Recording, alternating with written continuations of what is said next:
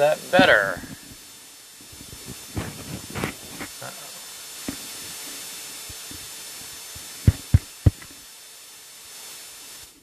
It says I have sound.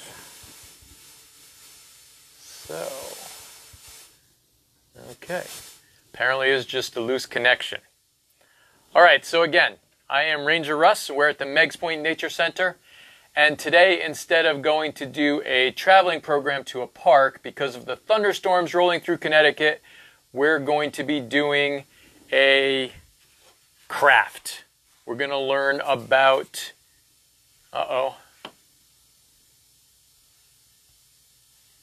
Okay, so it seems to be working. We're going to learn how to make a snake out of an egg crate. So you will need an egg crate, a pair of scissors, a pencil, some paint, and some yarn. Okay? The first step. Now, hopefully most of you out there enjoy reptiles, and particularly snakes. The first step we're going to do is we need to cut up the egg crate. So we're going to go cut off these excess pieces because we really want where the eggs nest.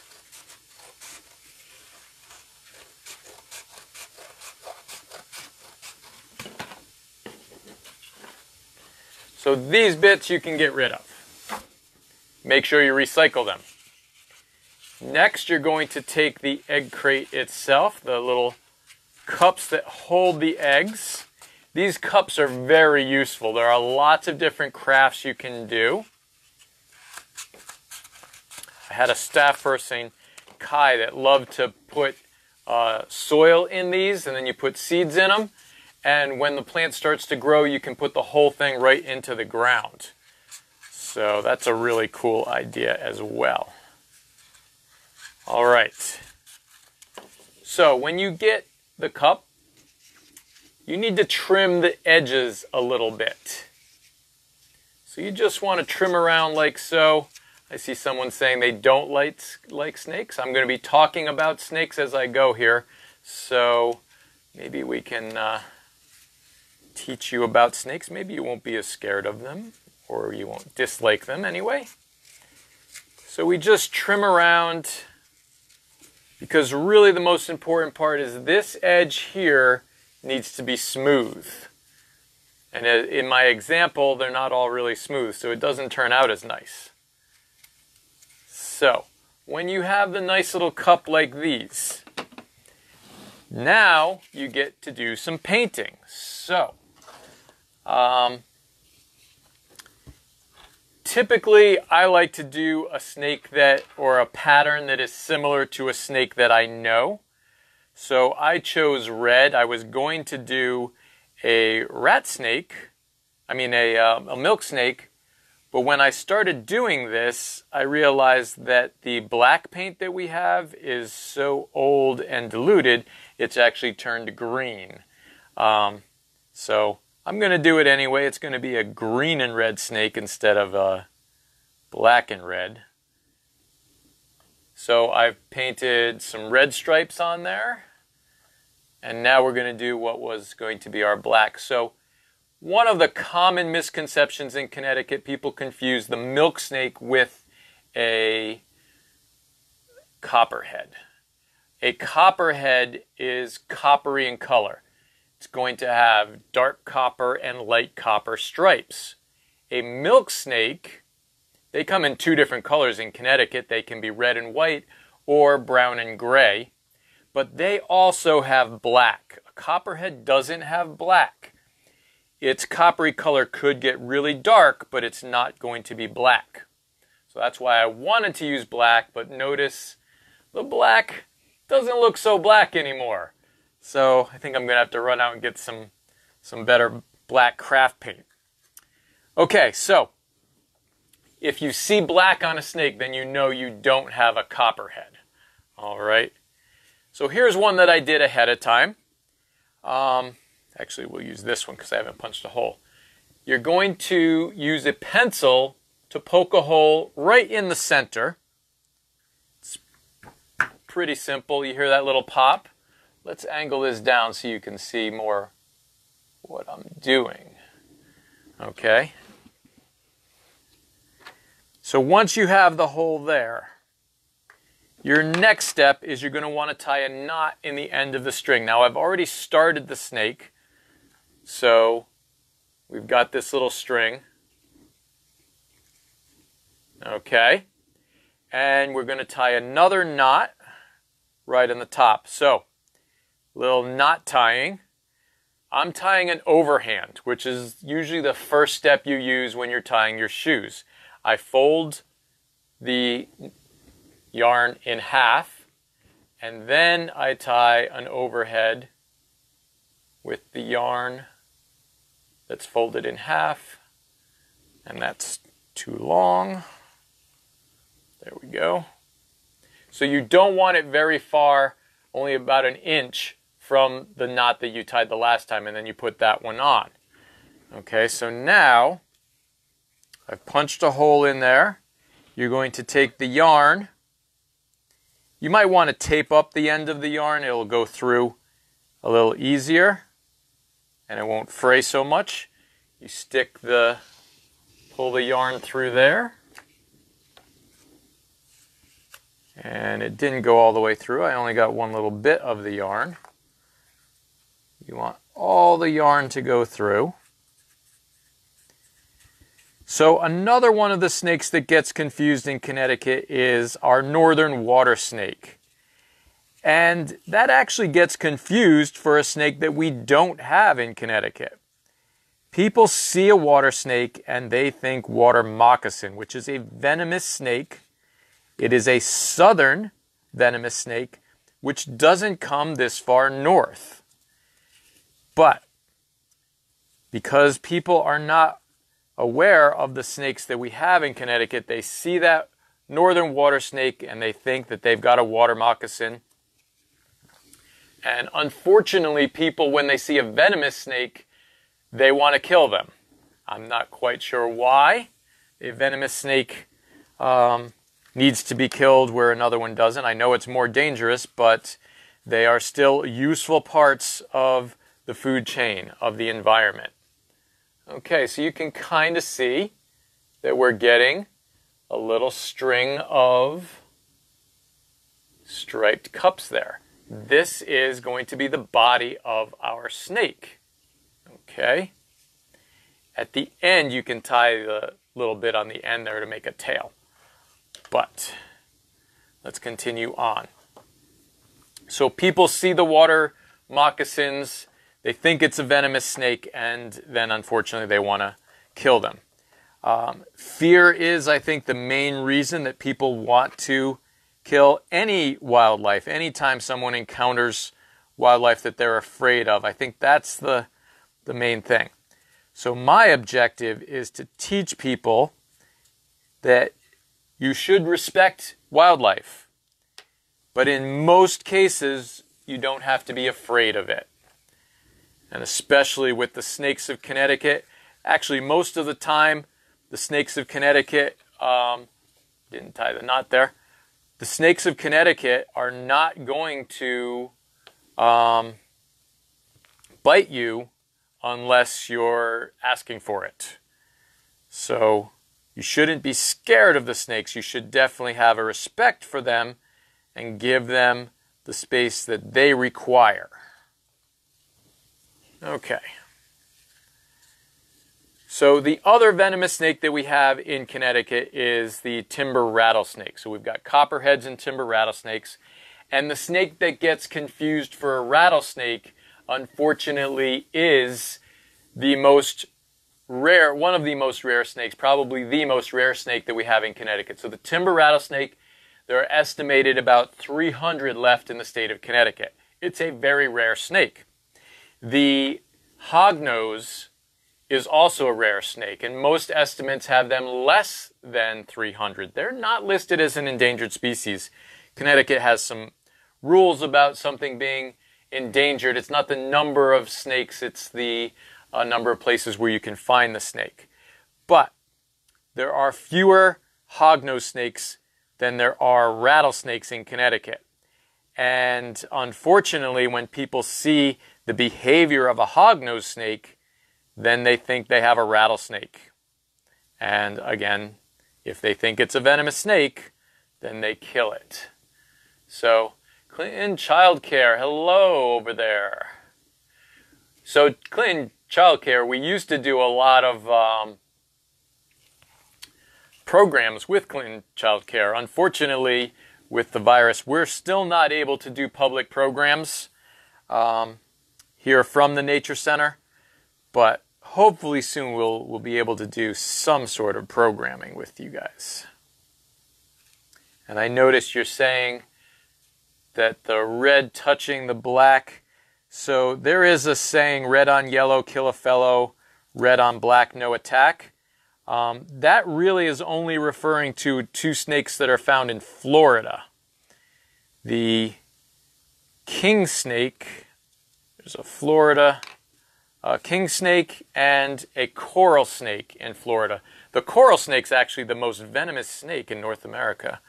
But their venomous fangs are in the back and they actually have to chew pretty deep. They're a small snake, so they can't really bite and inject venom. They need to chew the venom into you.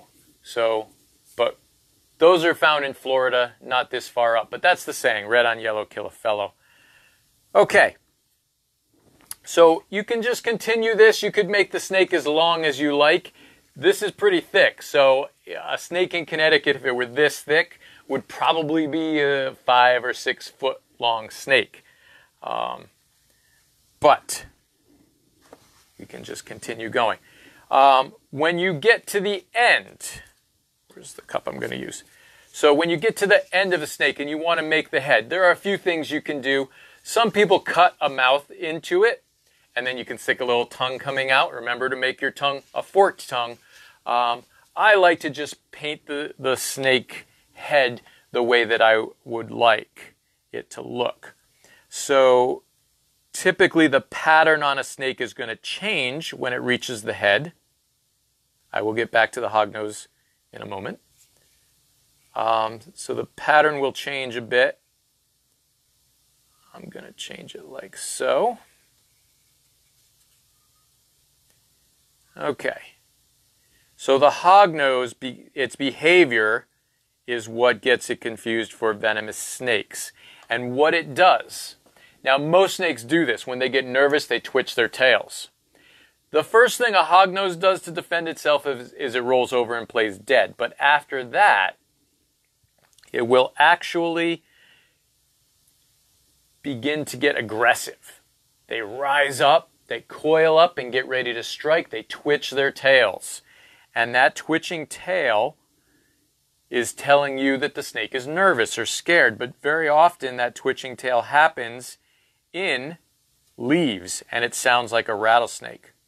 Also, the hognose is a very thick-bodied snake, which most of the venomous snakes in Connecticut are thicker-bodied. There we go. So, nice little face on our snake. Let's bring that red pattern up there and down here. So the hognose snake ends up sounding like a venomous snake, and then people get really scared and they end up wanting to kill them. Okay. So, 3 snakes in Connecticut very often get confused for venomous snakes. The water snake gets confused for a snake that we don't even have. The hognose snakes gets confused for a rattlesnake. And the milk snake gets confused with a copperhead. So all of those snakes are actually not harmful.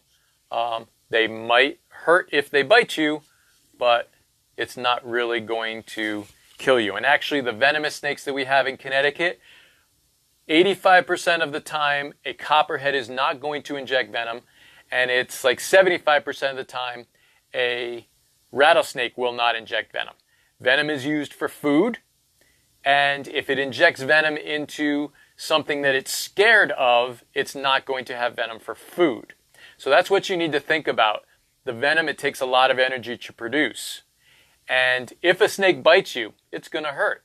The venom actually takes a while to affect you. So you're going to react the same way being bitten by a snake, whether it injects its venom or not. It's going to hurt and you're not going to like it. You're going to move away. Hopefully you're going to move away from the snake and leave them alone. Okay, we're going to do one more and then I'll put the head on. So what I hope everyone learns, again, you keep respectful distance from a snake. You're probably not going to run into an issue with the venomous snakes. And I know it can be scary finding a snake when you didn't expect to see it. Always, my heart starts to race. I get very excited when I see a snake. And sometimes it startles me or scares me because I did not expect to see that snake. I may be working around the yard or moving a stone, and then you see a snake, and for a second you wonder what kind it is.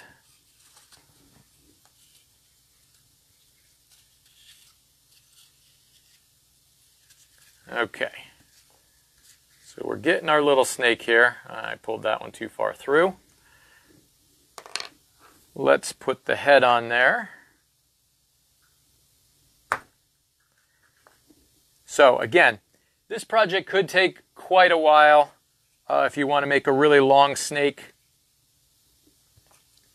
It can be a little challenging to get this yarn through the hole. But when you're done, you will have a nice little snake. I don't think it actually went through. There we go.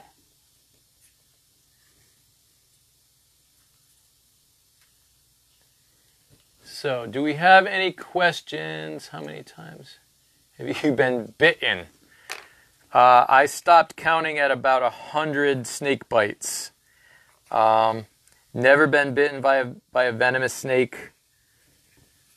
I have always been curious what it would be like to be bitten by a venomous snake, but I have not waited to give them a chance to bite me. I do not want to be bit by a venomous snake. But, but I say I've been bitten by venomous snakes. I've been bitten by other animals as well. Or not bitten by venomous snakes, but bitten by snakes. I've been bitten by many animals, and even turtles can bite if given the right opportunity. I was trying to save a snapping turtle. That bit me. Cleaning a turtle's tank, I was scrubbing the bottom, and the turtle swam over and nipped me in the elbow. So those things will happen, and most of the time, almost every time that I've been bitten, I know exactly why, and it's my fault that I'm bitten. A lot of times with snakes, I used to, do big programs. The snake lets you know before it's going to bite you. I've had enough. I need to be put down. And if you're aware of that, I don't know that I've ever been bitten in front of people. Actually, I was once. I had a program that I was doing, and I took out a garter snake, and it bit me right out of the bag. It just bit me.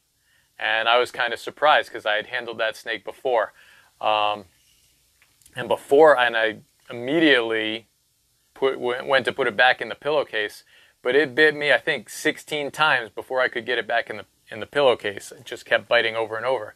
The next day, it had babies. So that was my fault. I didn't realize that the snake was ready to have babies. And I got bitten for it. So you need to be aware of all of these things. So what you can do for a tail is reverse one of these and put it on. I didn't put that on first, so it's not going to work out quite the same way. But then you have a nice little snake. And again, look at a snake and try and match the color or pattern to a snake that you know or a snake that you really like. I like to do them that are snakes that are found in Connecticut. Like most of the things that we have here at the Nature Center are found in Connecticut. Actually, everything that we exhibit in the Nature Center can be related to Connecticut. If it's not from Connecticut, it's an invasive or exotic species that is now found in Connecticut. And that's the goal of the Nature Center, is to educate people about the wildlife and the environment of Connecticut, and realize that we have some pretty spectacular animals that are found in Connecticut. So that's a big push for us. So again, Meggs Point Nature Center is closed. I know I say it over and over again.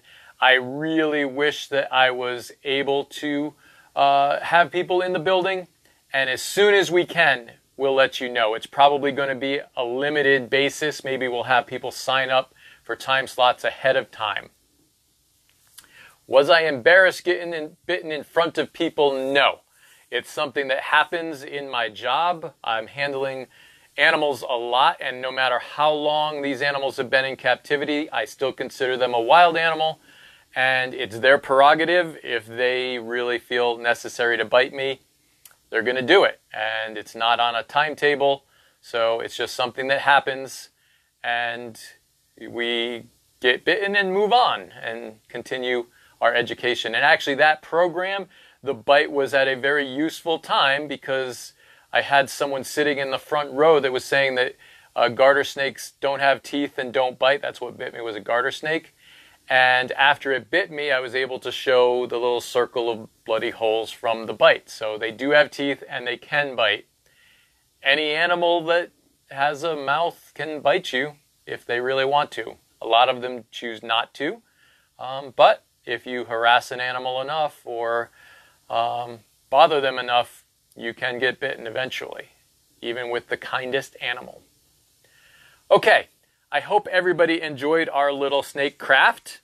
We will put up the information about how you can make your own snake, and maybe we'll put up some color patterns of snakes that you can try and match.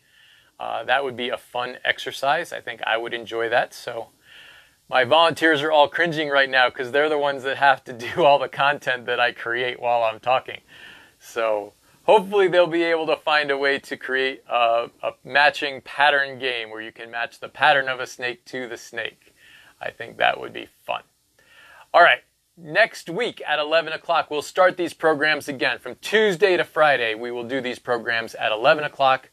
If I see something out in the park very special, I will go live with it, like our sandhill crane. And yesterday I almost had opportunity to film a sand shark right off of the beach. They're not dangerous or harmful to people. They have sandpaper-like teeth. Their teeth are very small, so it just feels like sandpaper. But it was swimming right along the shore, and many of our bathers got to see it and got very nervous. And I went out, but it had left just before I got there. It was swimming into deeper water, so I didn't know garter snakes bite. Fortunately, never been bitten again. Most of the small snakes are not going to bite. The bite is not a very good defense. If you have a little tiny mouth, you know it's not going to affect something really large. So very often garter snakes have a much more laid-back personality about biting. It's larger snakes that tend to bite more often. All right, if you have questions watching this video after it's live, you can post them and we will try and answer them. And again, I will see you next Tuesday at 11 o'clock for our next program. And hopefully next week the weather will be a little more cooperative and I'll get to visit another park. I really want to go to American Legion State Forest or People's State Forest. They're right next to each other. And that was my plan for today, but with thunderstorms again here in Connecticut, not a good day for that. But next week, look for me to be on the road somewhere in Connecticut visiting a state park near you, because everybody is near a state park. In Connecticut, you're no more than 15 minutes from a state park, and I hope everyone's getting out and enjoying our parks. So, thank you all, and we will see you next time from the Meggs Point Nature Center.